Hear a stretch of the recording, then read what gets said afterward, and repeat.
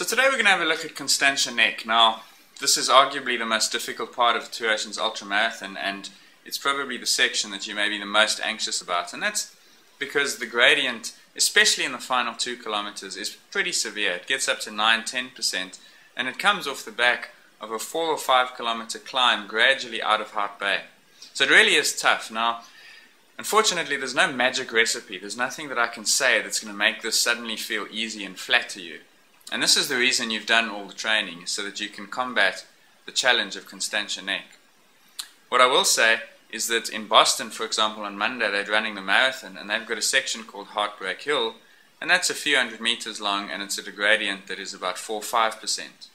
You can look forward to something that is much longer and steeper, and that's part of the challenge that makes this special, and also means that you're doing something special by finishing it. So rather than shy away from that challenge, I would suggest that you embrace it, look forward to it, and conquer it. In order to help you, I took the car out and drove the route from the 42k mark up to the summit, and these are some of the important things that you might want to look out for. So we've jumped ahead now, and we pick the race up again at the 42k mark. That is the marathon mark passing by right now, and to give you some context, you're on the very gradual climb out of Hout Bay. The road will continue upward for another 4 kilometers as you wind your way through the trees, but it really does bite in the last 2Ks. This is without doubt the most challenging part of the course. Not only do you have a marathon in your legs, but you'll now encounter a progressively steeper and steeper road until the final 2 kilometers are about as steep as anything this race, or most others, have to offer. Also, as you can see from the clip, you're pretty exposed to the sun here, so on a hot day, you may spend 10–15 minutes in direct sunlight, making it a little more challenging. This is really the part of the race where those training runs will start to kick in.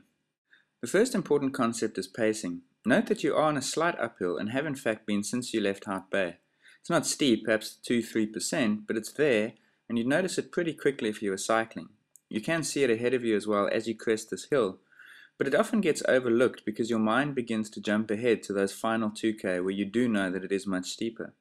This can lead you to misinterpret how you're feeling, and you'll either be running a little slower than you would on level roads, or you'll be able to hold your speed, but you'll feel a little heavy and sluggish. That is normal. It is a gradual climb after all. Also, if you're focused on your time, then that marathon mark can be a really important milestone, and perhaps you responded to it with a little surge in pace, maybe feeling close enough to home to push on. But just keep in mind, pacing here is important. And if you try too hard to defend your speed, then the final 2k can be very long indeed.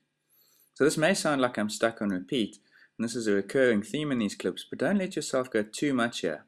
And the reason is that this tree on your left now, which coincides with the 44k mark, signifies the start of a much steeper part of the climb.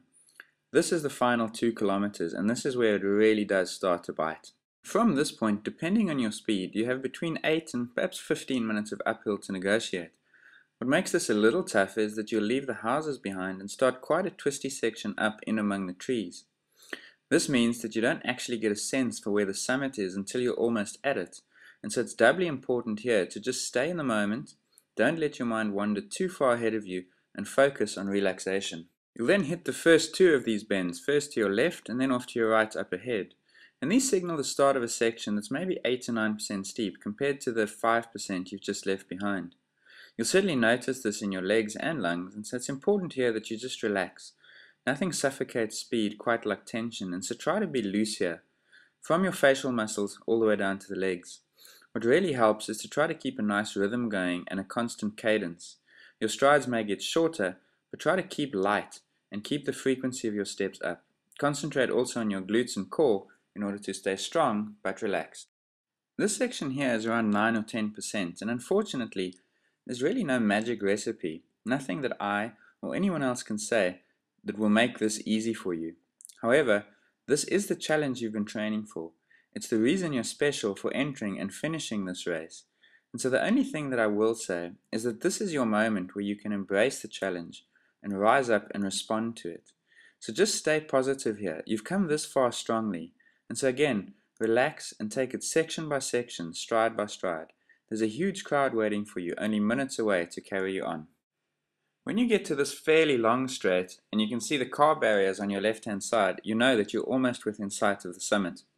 The crowd at the top is among the most vocal and sizable in the whole race, and so just let their energy add to yours for the final few hundred meters. Remember, on these steep roads, you'll probably run between 1 and 2 minutes per kilometer slower than your overall race speed. So don't become too negative at the pace. It's expected. That road sign followed by this circle sign is pretty much the sign that you've done it. You've made it all the way to the summit. At the top, you'll branch off to the left. It doesn't descend immediately, but you know that the worst is over. There's now less than 10 kilometers to go, and hopefully you're still feeling fairly strong and ready to tackle the bends down into Kirstenbosch. Don't, again, get too carried away just yet, because there still are 10 k's to go, but you can take heart in the fact that you've conquered the steepest part of the race, and what's left for you now are the finishing touches, and that's what we'll discuss later this week.